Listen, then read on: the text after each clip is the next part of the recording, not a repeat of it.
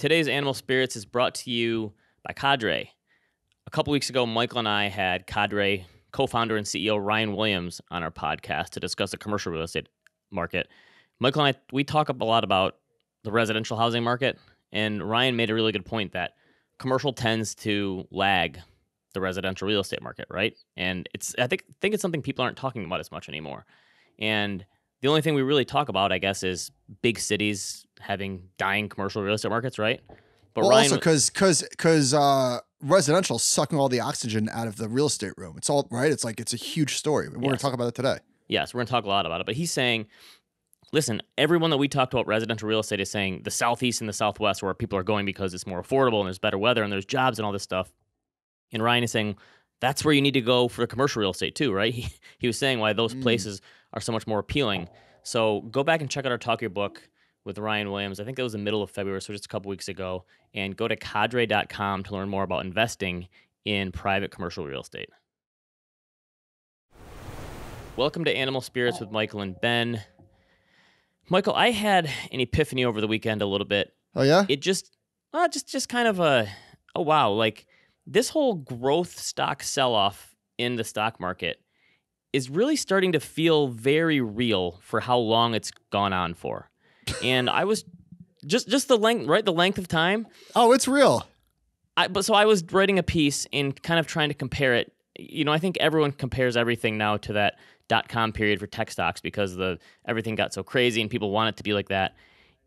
We're not there in terms of like the rise up never got there. So I looked, the NASDAQ from 95 to 99 was up 41% per year.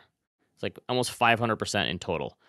But from 2017 to 2021, 25% per year for the NASDAQ. So it wasn't there. The analogy I made, it wasn't in the ballpark, but it was in the parking lot, right? It was pretty close. Mm-hmm. And I think that this crash, it's not as bad as the crash was back then. And obviously it still could go further, but it's close. Like, this is not 2018. Like 2018 when stocks fell off. And of course, even in 2020, tech stocks got dinged, but most of them now have bigger drawdowns than they did back then. And so, I don't know. Someone sent me a tweet that I did in like mid-February 2021, which is basically the peak of it.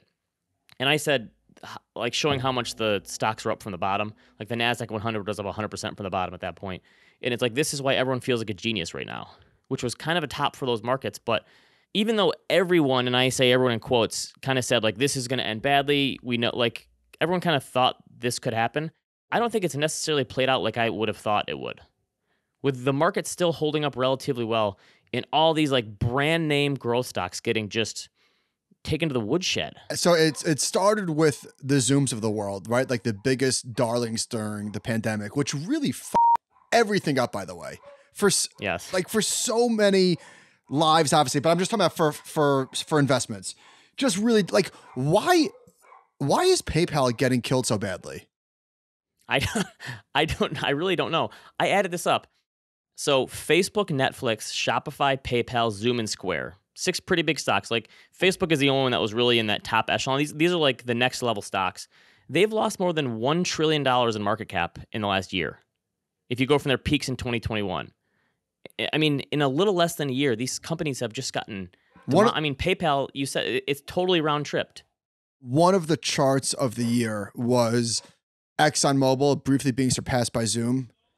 Zoom is now a 10th of the size, which makes a lot more sense. But if you look at, there's so many fun charts that you could do with this. But Zoom, for example, comparing it to Hilton, right? So Hilton, as you know, is a hotel, and hotels, their traffic basically went to zero, and their stocks got destroyed during the pandemic. It's now round trip that since the start of the pandemic, Hilton is outperforming Zoom. So you have this chart here. Is that from the bottom, basically? No. The start of this chart? No. If it was started from the bottom, it would look way better. This is pre-pandemic. Oh, pre-pandemic. Okay, including Hilton getting kneecapped and including Zoom's run-up. Okay, so it's funny. So, yeah, okay, so this is pre-pandemic. They're both up 40% in total. But at one point, you were up 450% in Zoom. This is so funny. This is why like investing is so path-dependent. Because you could say, listen, you could invest in both of these and I'll give you a 40% return 2 years later. Which one would you choose? And you say, Well, it doesn't matter. I'm up 40% either way. But no one in their right mind would choose that Zoom ride Hell no. if you're a buy and hold investor and say, I was up 450% at one point. Now I'm up 40% of my holdings. Did you see somebody tweet the list of stocks that are down like 70% or more? It's a big list. There's so many of them. This is a weird thing. Based on trailing PE, which is just one metric, but it's an important one.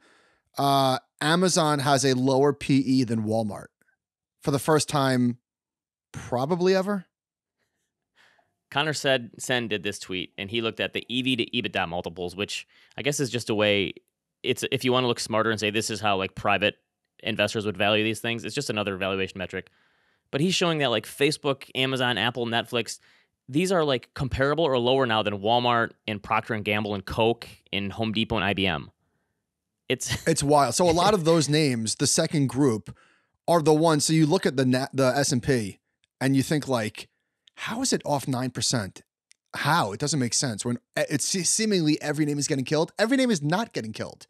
That's the thing. Names 10 through 20 in the market cap weighted index, United Health, for example, a lot of these names you just mentioned, they're like doing just fine. And so it's stocks that aren't in the headline. That's the problem, right? Like no one, even Berkshire Hathaway with Warren Buffett, is doing just fine. It's not a stock that's going to make headlines for people. Right, exactly. By the way, speaking of headlines, it is Monday afternoon. The NASDAQ is careening lower. It's almost down 2% on the day. It's so weird. I'm watching crypto probably too closely, but crypto seems to just be another, at least right now, it's just a risk on, risk off asset. It is moving exactly in line with the S&P or with futures, with risk on, risk off. Bianco did a tweet, right? Well, which we're going to talk about that later. Ben, any predictions? Any predictions? Where does the market open tomorrow? Oh, okay. Okay. So you're looking at the futures market. You're not looking at I was going to say the market is closed today, but you're just looking at the futures market. Yeah. What is that weird? Okay. No, I just wanted to make sure you weren't looking at the market from Friday. Oh, it's flat. Thinking that it's still. Yeah. Yeah. Come on. I was teeing you up there. So you talked about stuff getting killed. So the NASDAQ composite I looked at down 15? Is down 15%. Yeah. 15%. 28% of the stocks in that are down 60% or worse. 60% or worse. 35% are down 50% or worse. Over 1/3 of stocks are down 50% or worse. So you talk about like this whole thing about I really do think it's just we got so enamored with these name brand stocks and seeing them get killed that it almost doesn't make sense. Is it controversial to say I think this is a bear market? It's a bear market for some people. If you're not purely passive, this is if you're picking stocks outside of the Coca-Colas of the world, which is not what most people are picking, this is a bear market. And for basically everyone in 2021, this is a brutal bear market. It's not even but how about this? Dude, if the names that you're trading down 70%, that's not a bear market. That's annihilation. That's not a bear market. For growth investors, it's the depression. Especially. Yes. Well, think about if you're a person who went all tech, and I can't remember if we mentioned this, but we had question after question from people saying, should I go all in on growth? And someone emailed me a few weeks ago and said, by the way, just so you know, I went all in on growth stocks for the down payment for my house, and I don't know what I'm going to do now. And so this is the thing. Like, I'm sure how many tech people do you think have 100% of their portfolio in tech stocks and crypto? Yeah. And for them, it's a huge crack because the S&P is down, I think 9.3%. Yeah, forget the S&P. For a lot of people, this is not a bear market. It's way worse. You know who's sitting pretty? Target date fund investors. Boomers. No, boomers holding dividend stocks, right? Like, have been ridiculed for years. But I mean, how many investors stayed with that type of strategy over the past few years when you saw all these growth names just going bonkers, right? So I'm guessing so many investors have shifted to that stance. It's tough. Did you see somebody had that tweet of, I think it was labeled by the invasion, which I don't know what this person was intending to say. Obviously that sounds insensitive, but the point that they were making was that oftentimes stocks sell off. It's like a sell the news type of event, but in reverse, that stocks sell off. And then did you see that chart? No, I missed it. Okay. Explain it to me. It was basically showing that on the actual day of the invasion, going back to, Iraq and a few other Oh, wars. okay. I gotcha. I've written some about this. This is one of those things where, like, if you're trying to use your geopolitical stature to guess what's going on in the market. I mean, I don't mean to like sound insensitive, but what are ways that this could actually impact the markets beyond like a psychological toll of, okay, this is war, this is bad. I mean, because trying to guess, like, is it just energy markets and oil? I guess like Yeah, that's that's the thing important. that could really roil the markets. Yeah, yeah. Because someone tweeted this too, that the Texas GDP is bigger than the Russian GDP, and I'm like, is that really true? That The doesn't GDP matter. of Texas is. No, I'm just Yeah. saying that. So the GDP of Texas is $2 trillion. The GDP of Russia is 1.7. Interesting. I'm just saying. Yeah, I'm just saying. Like, is Russia still as big of a? Do they still have as much of an impact as they once did? Like, are we still holding like Russia high as like this huge global power like they once were when they just aren't anymore? Well, I can't speak to that, but what we can speak to is the fact that the market is already wobbly, right? And so it doesn't take much to really knock it over. But and do maybe you take? maybe this is the straw that breaks the camel's back because investor sentiment is already pretty negative. Or maybe not. Maybe this is where stocks bottom. Who the hell knows? But do you think the fact that the market isn't down more, it's down 9%, which is still below what the average intra-year peak to trough drawdown is, going back many decades. Do you think that is a good sign or a bad sign right now? Because the bad sign is, well, the generals get shot last, and those big names are going to get crushed, and then watch out, that's the next leg lower. Yes. Here's what I will say. Every time we've been in this area where we've had the generals as the last one standing, and it was never to this degree. Over the last 10 years, we've never seen anything to this degree of the darlings getting beaten down this bad. But I still think that you have to give this secular bull market the benefit of the doubt. And I can be proven wrong in 3 days.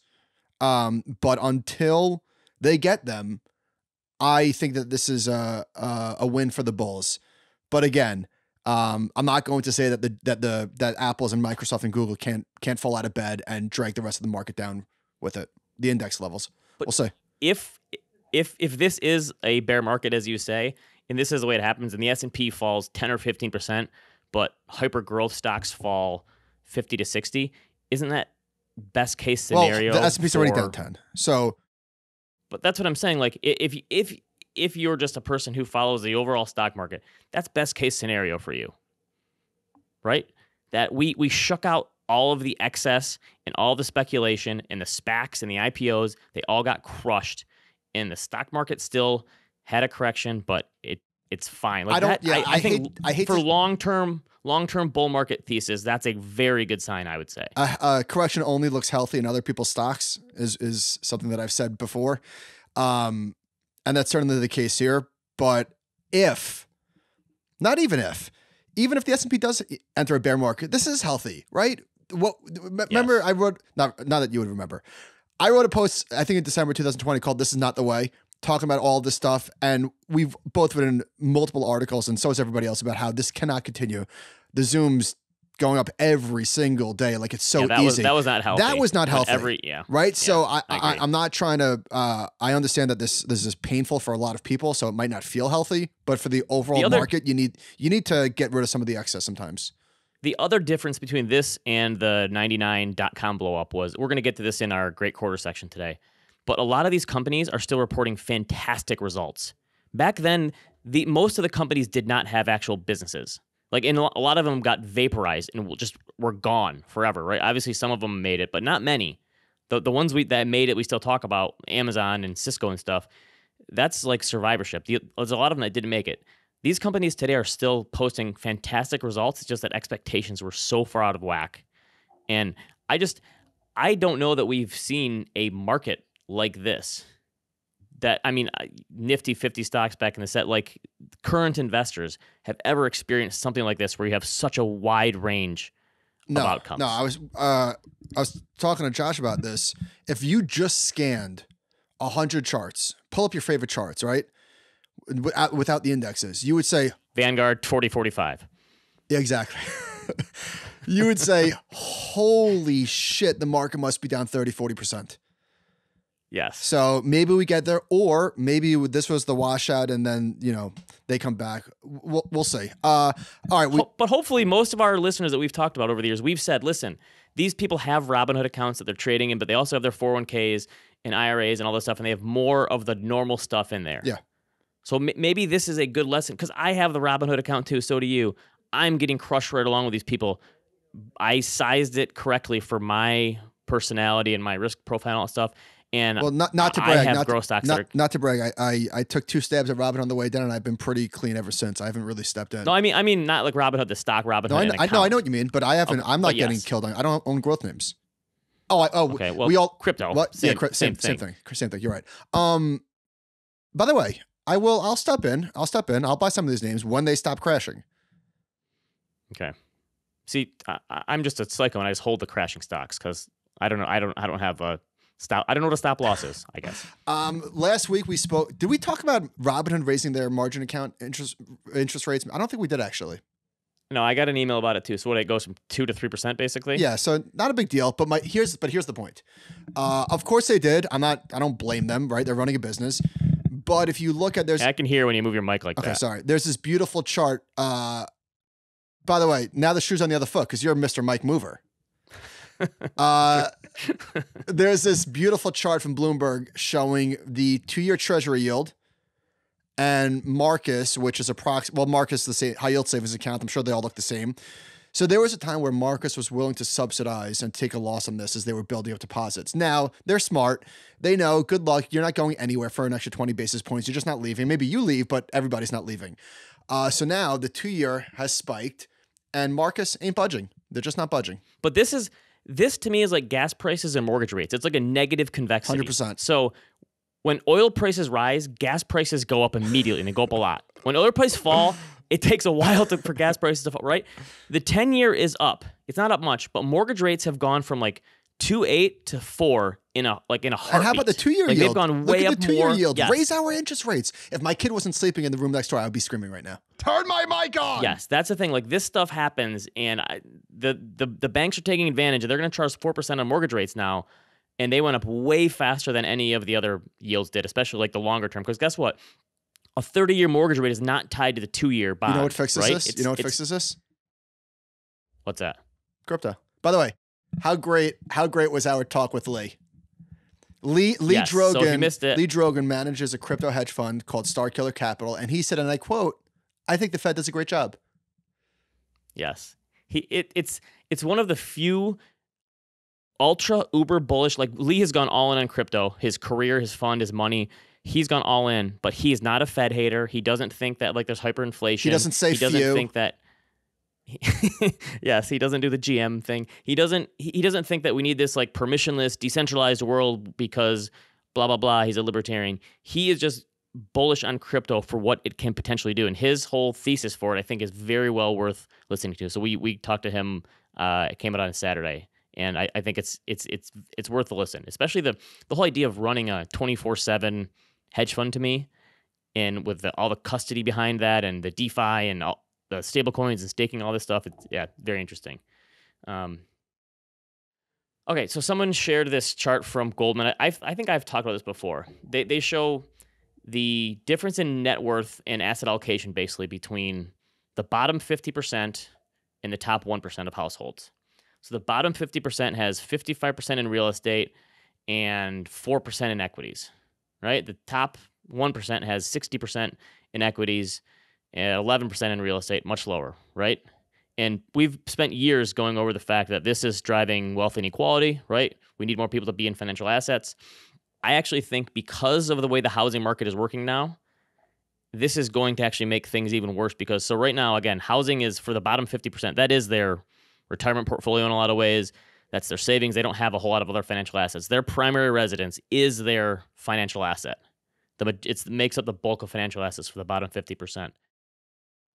Because people with better consumer balance sheets and better credit scores and more money are able to now buy housing, I think this is just going to make things even worse where the lower 50% is going to be priced out of housing and stocks going forward. Why price out of So stocks? I think like because they just don't own stocks in general.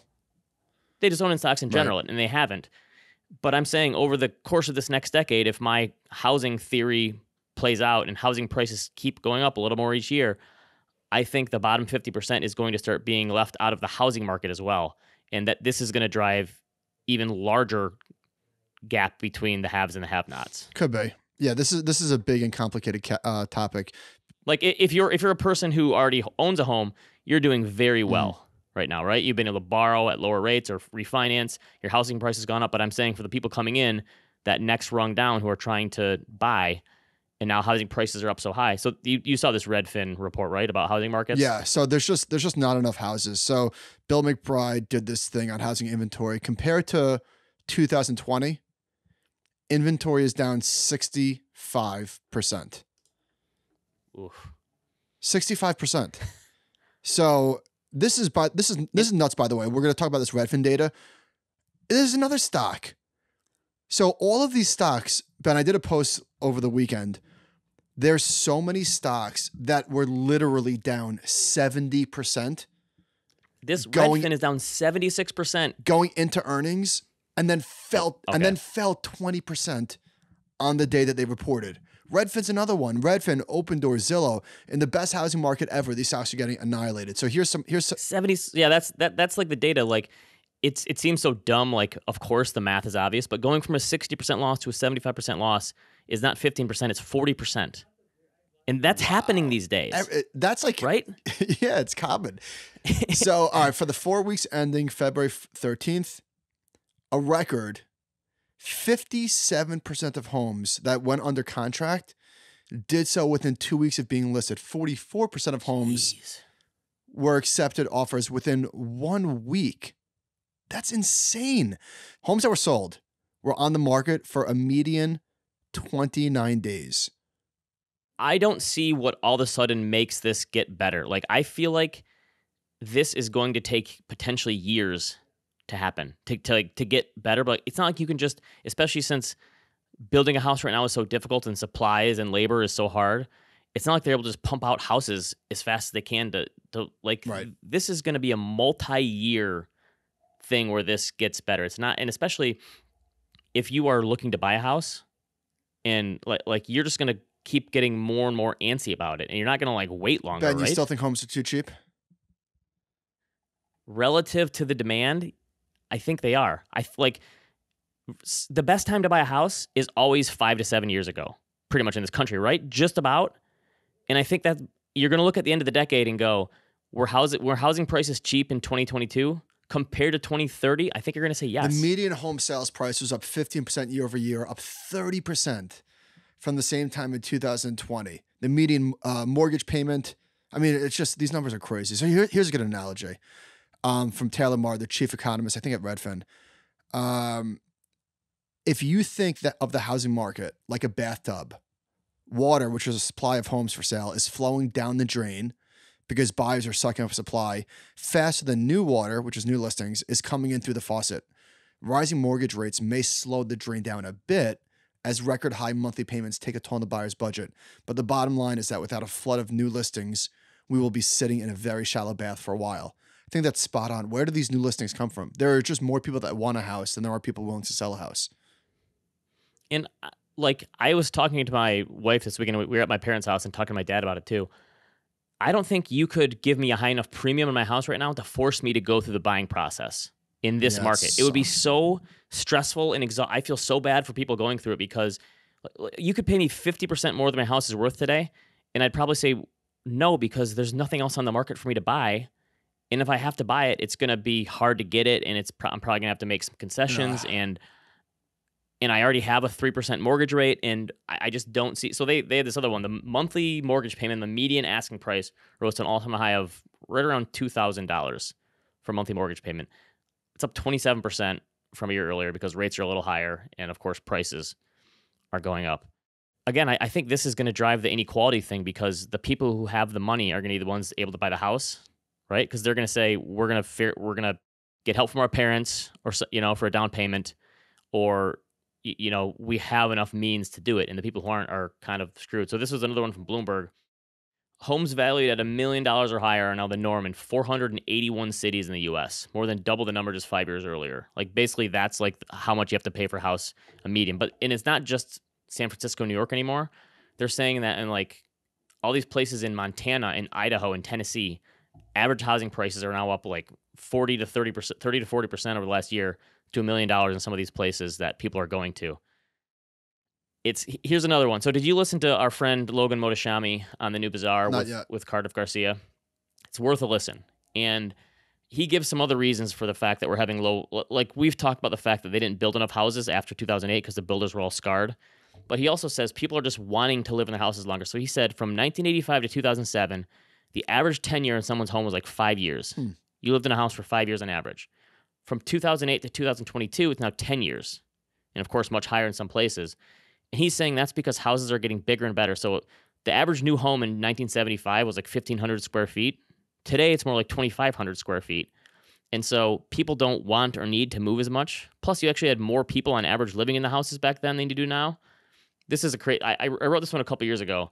Credit to me for being so far ahead of the curve here. I wrote this... sorry. I wrote this in 2016. Has there ever been a better time to be a home buyer? And it was using data... And I wasn't even saying like it's a price call, but how many houses did you buy? 11. I wish. So in 1973, 49% of new homes had no air conditioning. 40% of new homes had 1.5 bathrooms or fewer. By 2015, that number is 4%. In 1973, 23% of new houses had 4 bedrooms or more. Today, it's 47% comes with 4 bedrooms or more. The average size of the U.S. household in 1973 was 3 people. That's now down to 2.5 people on average. So we have bigger houses, better houses, more amenities, fewer people living in them. So people aren't going to be looking to move out of them as much because, so I don't know. I just feel like we're going to look back on this period, like a 10 to 15 year period from, call it like 2006 to, okay, maybe it's more like 20 years, like 2006 to 2026, whatever, is going to be like the craziest housing period we've ever seen. I think it's like people are going to look at that crash and then the spring back in prices. But it's just bizarre to me how much luck is involved in the process. Like, when did you buy your home? Like 2018? 2019. Yeah, I got super lucky. Good time. Like, we built in 2017, and the only reason we did it is because we were having twins. We could have made our other house work, I guess, but like the setup of the house didn't work. We had to move because we unexpectedly were going to have twins, and we built a new house. And the crazy thing is, the day we moved in, that house is brand spanking new. It's clean, untouched, and the house is now worth 40 or 50% more, even though we've lived in it for 5 or 6 years. We take care of it as much as we can, but kids live there. Like it's not like it's in as good a shape as it was back then. Yeah. It's like it's such a bizarre concept that housing prices. It's not like a car where you drive off the lot and it depreciates or whatever. Ben, we got an email. This person purchased a home, new construction, new development. There's 100 homes built in the neighborhood. Going through the mortgage underwriting, and when I receive the numbers, what do I find? Title insurance. $1,400. Now I ask you, why do I have to pay for title insurance for a home that is brand new and being built in a new development that already has roughly 100 homes in it? That's a great question. It would be nice if you just on principle, it's like, you know what? I'm not going to pay it. I'm fighting this. Yeah. Like someone should do that. So you see this thing that Disney is going to be making their own neighborhoods, residential neighborhoods. I'm sure with all the crazy Disney people that have reached out over the last couple weeks that people will buy. They're going to do it in California, surrounding this like 24-acre lagoon. I don't know what a Disney. It's called what's like a lagoon? What's a lagoon? Like when I hear the word lagoon, I think that's water. A good question. I honestly don't know is it a cave? What's a lagoon? I think a lagoon is a pond with a good PR person. I don't really know the difference. But they're gonna call this like Story Living by Disney, and they're gonna design what? But the people are gonna buy these, right? Like I can't imagine. I don't know if you Disney characters walk around the neighborhood. I mean, my layup joke here is that like, right? I try to come up with some good ideas for this. Like, if you're a single male living with your parents right now, like you're gonna live in the Star Wars community, right? Like all single males should just move there. I don't know what this is gonna be. Oh man. All right, let's move on to bad quarter guys. Yeah, there you go. Oh my goodness. Airbnb. That's doing the first okay. one wasn't bad. I listened to this one. This is a company. This is what I mean.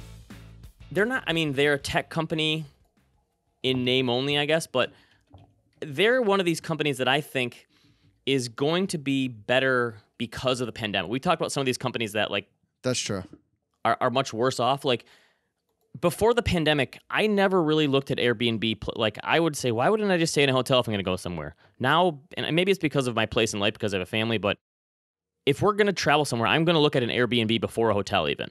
Well, Because also, and the work from home, like that's a secular and tailwind now. That that's did what I not think. exist. I think that's so I listened to the Airbnb call. They said that they did a lot of comparisons of 2019 pre-pandemic to now.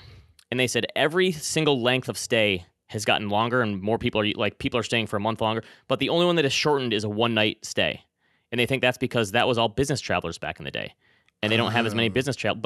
But that whole thing of renting a place for a week or two with your family and being able to work, you and I can do that. And not everyone has that luxury, but a lot of people can, where they can go and they can have a work vacation. Is there a name for this yet? A workcation? Something dumb like this? The numbers at Airbnb were so good that the stock only fell 23% on the day after reported earnings. What did the stock do?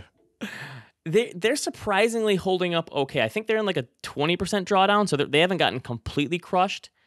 They've done okay. This is one, I think I bought this right around the IPO. I think I bought it the day of the IPO, and they might be up a little bit since then. They're up 20% since the IPO. That's a win. That's a win. So what are the numbers? Revenue's up 78% year over year. Yeah, this is a long runway. Yes, their numbers were really good, and I don't know. I just think like if you're looking for a good story for something that the pandemic has changed in a big way, they were basically saying our biggest thing we need to do is get more supply. Like we have more demand than supply. They have like 4.5 million homes that people are willing to rent out. They need to find more ways to get homes, basically. Good luck with that. Well, I think part of it could be if you're going to go for a month to stay somewhere for working and taking a vacation. Where do those people go? I'm saying to pay for that, you rent out your house. Like okay. I think they're gonna have to figure out more ways of doing this. I just think like if nobody could find a home, I don't know if this is like a part of the same story or totally different, but how do they find more inventory? So do you think that they would ever get into the business like Fundrise of building their own rentals? Good question. I mean, obviously, it's a more capital intensive business. Did you listen to Shopify? I did listen to Shopify. If you did not look at the share price of this company and just listened to the quarterly earnings call, you would think this stock is probably up 100% this year. So that's a great point you make. I was reading through it and I'm thinking like, obviously I don't know what the consensus was, which was the issue, but looks pretty good to me. Looks pretty good to me. Their president, Harley Finkelstein, wrote a piece, just a summary of Shopify 2021 versus 2019. Annual revenue tripled to $4.6 billion. 7 companies on Shopify IPO'd. Their merchant base doubled with 1 million new businesses launched on Shopify. He's saying the growth in commerce is alive and well. This company is down 52% this year alone. Just getting slaughtered. What was it down the day it came out? 20% almost after earnings? I don't know what it did after earnings. The stock. So we spoke about Shopify a few weeks ago. We're like, holy cow, Shopify, this is a real amazing business growing super quick. And I think we said the problem was it was trading at 60 times, which was obviously a problem. And I'm talking about sales. And now it was trading at 30 times, which is still, it's not a bargain. Now it's trading at 18 times sales. The problem is like fundamentals don't matter on the way down, right? It's just these stocks are in free fall, and Shopify might be the buy of the century right here, but it can also fall another 30%. And those two things are not like, both of those things could be true. Yes. It could be the next Amazon. I mean, but Amazon had its own 95% fall. Netflix fell 80%. Like it's not out of the ordinary for a company like this to see and this is their biggest decline ever. I think they're down 60%. Well, so what did they say? They basically, I mean, what they said was their growth rates are phenomenal right now. They're not going to be as big next year as they are this year. I think that was kind of what. Okay. I think that's kind of. All right, what so there it is. Shopify beat on Q4 estimates, but said revenue growth for 2022 will be lower than the current 57% growth due to the end of the pandemic e-commerce surge. So profits rose 41%. Sorry, year over year. We can't raise revenue 57% each year. I think it's basically that. Yeah, but it's investors are. This is a great chart. They showed the share of U.S. retail e-commerce sales in 2021. They're second, only behind Amazon. They're ahead of Walmart, ahead of eBay, ahead of Apple. I mean, this is a tremendous company.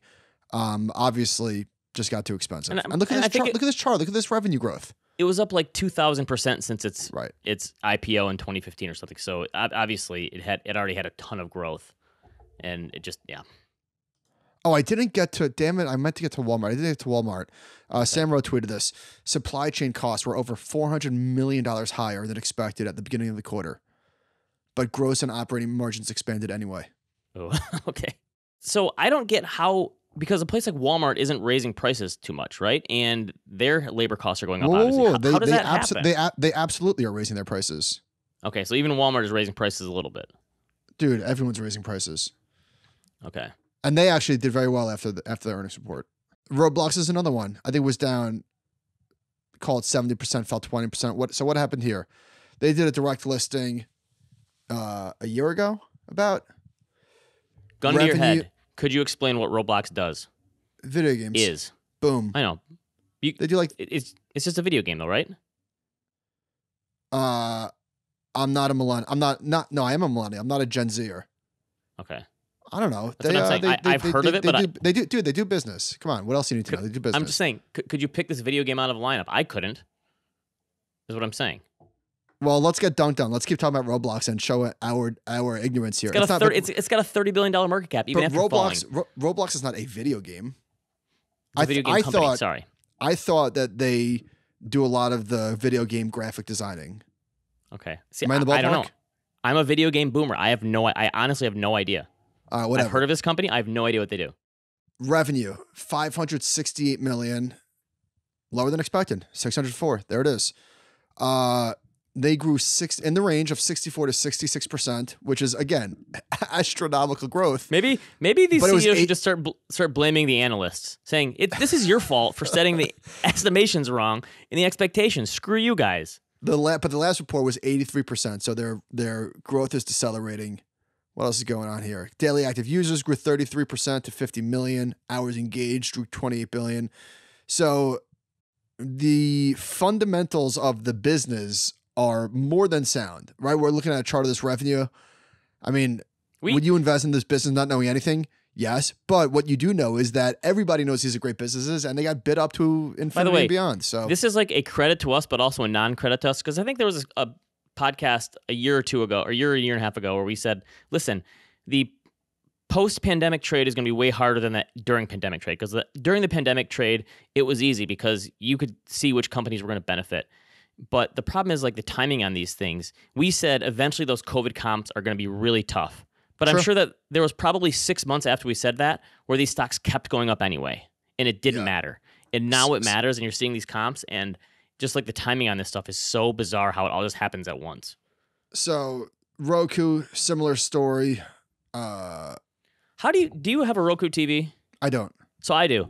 It's a beautiful system. Like the remote you get has like 5 buttons on it, and it'll have like a Netflix button, a Hulu button. It doesn't have all the crazy buttons all these other remotes have. Yeah. I don't understand how they make money though.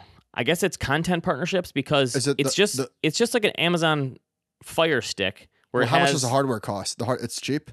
I got a Roku TV and it was a $600 TV or something, a TCL, whatever. It's pretty cheap. So I mean, they have their own station and I'm sure they advertise, and then they have partnerships with all the places that put their apps on, I guess.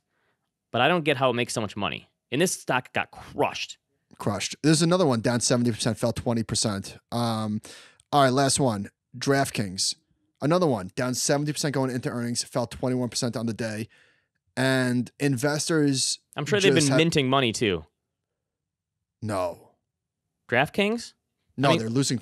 No, because they're trying to acquire customers. Yeah, I think they said they're going to lose. Don't quote me on this. $600 to $800 million this year. Okay, so they basically need to be some consolidation in the sports gambling space. Is that the problem? So investors are no longer willing to subsidize these money-losing businesses. That's it, right? Everyone knows what the story is with DraftKings. It's expensive to acquire customers, and investors are saying, "Nope, not going to do it." All right, good. This was a good listener question on inflation. What is overpriced now that if we can just manage to wait 12 to 24 months could be 20% cheaper or more? As companies are rebuilding inventories, perhaps overestimating demand just like the ARC names did this time a year ago, what might be cheaper when disinflation kicks in? Obvious answer here is cars. What else? Mattresses and bedding, furniture. What definitely won't be cheaper? Fast food, etc. Oh, it won't be cheaper? No, he's what will and what. What There's, will I be mean, cheaper? cars is Prices the easy aren't- one. Prices I think aren't prices coming are down. pretty sticky. Prices aren't coming down on anything. I think it would be hard for corporations to. Maybe there'll be more sales in the future. There probably has to be the fewest number of sales right now ever, right? For an item like where you get a discount. But I can't. If a corporation can raise prices for a year and consumers don't completely revolt, I don't know what would make them lower prices in the future. No, they're not coming. I don't think Cars. there is. That's yeah. All right. Quickly, JP Morgan says the metaverse is $1 trillion per year market opportunity. Sure, why not? What do you think that meeting was like? Guys, what do you think the metaverse is worth? $1 billion? Let's go with the trill. Let's go with the trill. Here's a quote. We are well positioned to bring together global trade and e-commerce. And commerce across digital universes. All right, sure, why not? This was a really amazing, incredible, shitty headline. Oftentimes, the internet is just a terrible place of misinformation, which is unfortunate. The headline from a Fortune magazine, like literally the headline, was Warren Buffett just invested $1 billion in crypto. What actually happened was Berkshire bought shares of a Brazilian neobank called Nubank, which is basically like, imagine Berkshire buying shares in SoFi and the headline saying Berkshire buys $1 billion worth of crypto.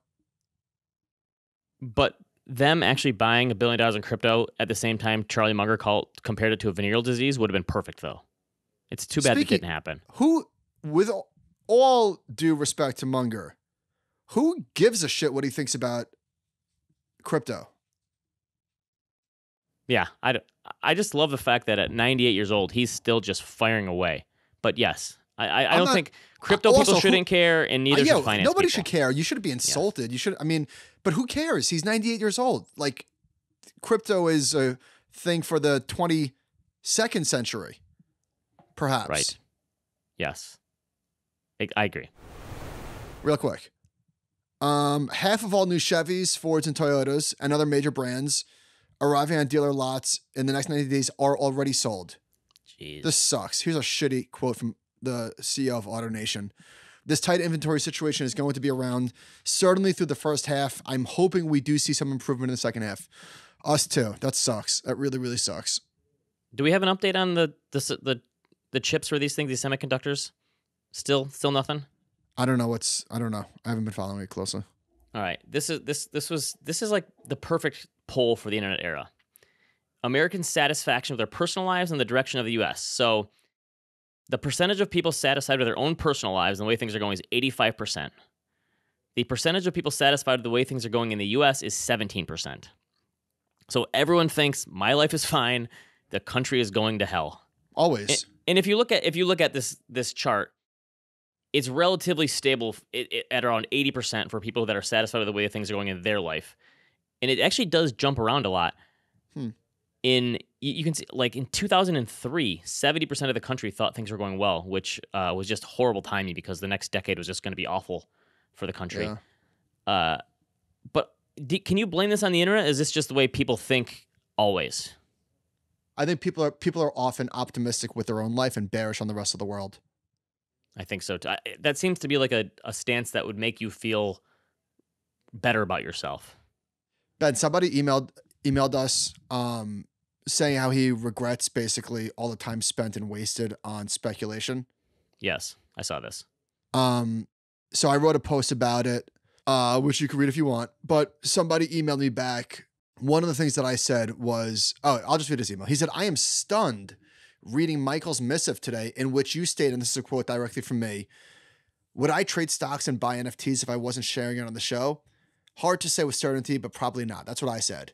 And this guy, who apparently knows me better than I know myself, said, "I'm sorry. That is complete hockey puck." Is that a phrase, by the way? Hockey puck? This must be a Canadian. I don't know. I've never heard that before. You traded triple inverse ETFs a decade ago and you think you have exorcised it out of your system? Of course you would be trading now. Clearly you will have dialed down the exposure, but you would be making these trades. The market is your casino. This is not a negative take, just a recognition of who you are. You like the action. You know what? Good take. Good take. You agree? 100%. Okay. If anything, I'm more tempered, but that's not because of the podcast. That's just because of the business that we're in. Like, I am much more responsible with my money now than I would be if I wasn't in the industry. I think that's obvious. It's a good way to put it. Like the way, yeah, in another life, you would have been gambling all your money maybe instead of having the majority of it on autopilot and invested in a more reasonable manner. This person's right. Guilty as charged.